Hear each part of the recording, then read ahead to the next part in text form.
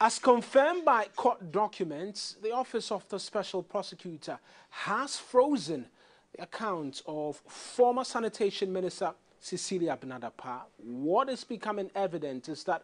all 7 accounts belonging to the former minister with both Societe Generale Ghana Limited and Prudential Bank Ghana Limited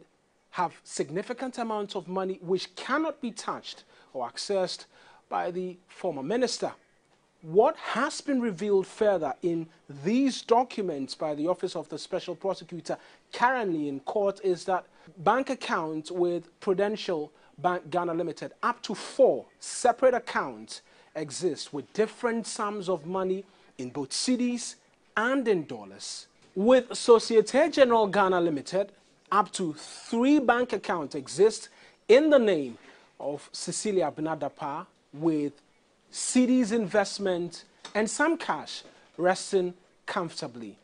What the court documents further confirm in relation to ongoing investigation by the Office of the Special Prosecutor is that the search at the 3 residential homes of Cecilia Dapaah in July of this year indeed discovered a lot more cash.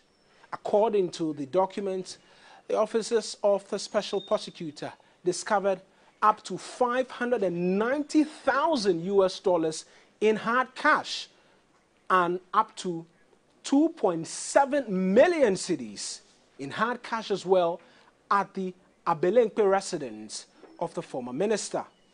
What this means is it does confirm the reportage we brought to you here at TV3 of a lot more money found in the home of the former minister. What awaits now is the hearing, which is scheduled on the 17th of August of this year,